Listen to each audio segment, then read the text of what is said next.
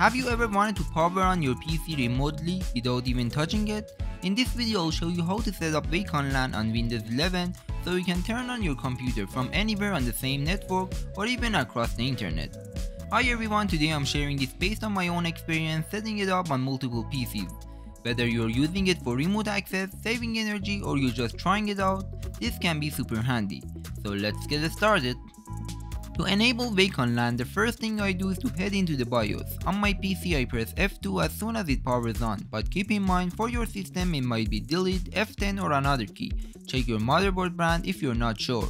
Once in the BIOS I go to the APM configuration section and I here find an option called Power On by PCIe. I make sure it's turned on and it's enabled. This allows the system to wake up from network activity through Ethernet or Wi-Fi card. But again, this layout and naming can vary a lot depending on your motherboard. So look for similar terms like Wake-On-LAN, Power On by LAN, or any other terms that your motherboard configuration might have. Now that it's enabled in the BIOS, the next step is to turn it on in Windows. Right click on the Start menu and open Device Manager. Then expand the Network Adapter section and right click on the adapter you're using, usually the Ethernet, and choose Properties. From there I go under Power Management, and inside the Power Management I can see three options. The first one is allow the computer to turn off this device to save power. I click on it to be able to click on the other two. And from there I click on allow this device to wake the computer and only allow a magic packet to wake the computer. And from there everything is set up and I can click on OK. For this next part we need the MAC address and the IP address of the device we want to wake up, in this case my PC. I found it by logging to my router admin panel, and under connected devices I was able to see both the IP and the MAC address for my PC. Now depending on your router this might look a bit different, so take your time exploring the interface. Alternatively you can also find the MAC address and IP address right from your Windows PC. Just open command prompt and type ipconfig/all. Look for active network adapter, the IPv4 is your IP and the physical address is your MAC address.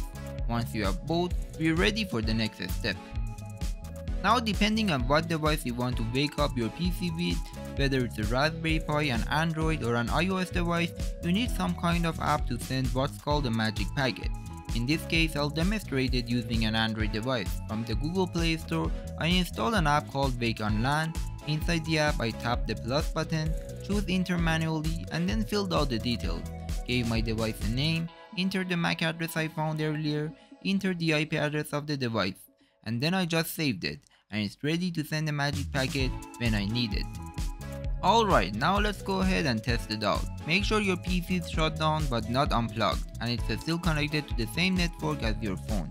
Now on my Android device I'll open the Wake-On-LAN app and tap the device I just added. It should send a magic packet and if everything is set up correctly. Let's go ahead and see. Alright, my PC just turned on and that means the Wake-On-LAN is working. Keep in mind this only works on your local network, meaning your phone and PC need to be connected to the same Wi-Fi or LAN. If you want to turn on your PC remotely while you're away from home, you need a way to access your home network from outside. That usually involves things like port forwarding or using a VPN, but that's a topic for another video. If you're interested in that, make sure to check out the channel. This video is based on my personal experience and what worked for me.